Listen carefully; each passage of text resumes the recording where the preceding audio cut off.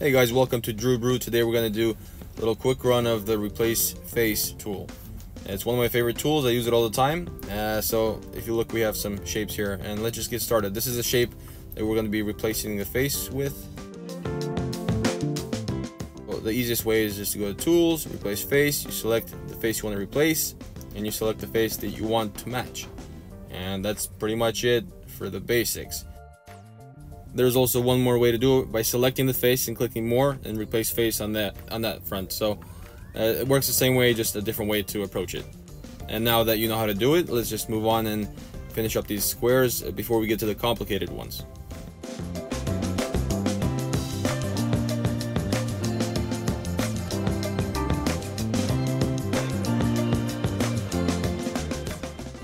Alright, now that that's done, let's move on to how not to make multiple face replaces.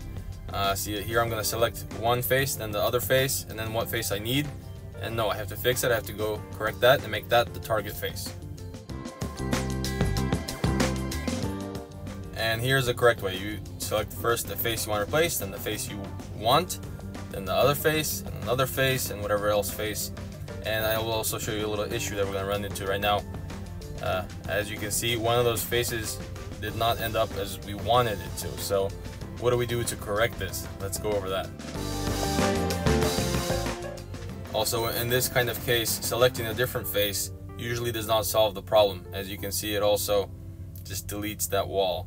So what we need to do is we need to delete what's inside this cube so that we can make a simpler face that the program can allow.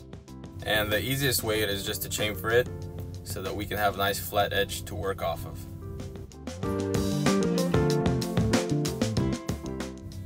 Now, as your designs get progressively more complex, you're gonna run into problems where you can't replace a face, and sometimes it's just easier to subtract. However, there is a method to get around this issue, and the way to do that is to simplify your shapes. So what we can do is, let's try to delete it first. No, it's not working. See, this is a specific shape that I created just to show you. And can we do it with a fillet?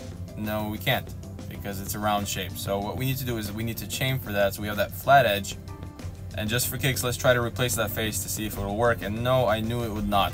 So what we need to do is subtract those two and simplify that edge and replace it now, because now we have a simple edge that we can work with, and also that second piece, so we can go with that. So sometimes it takes more than one replace face to get the shape you wanted.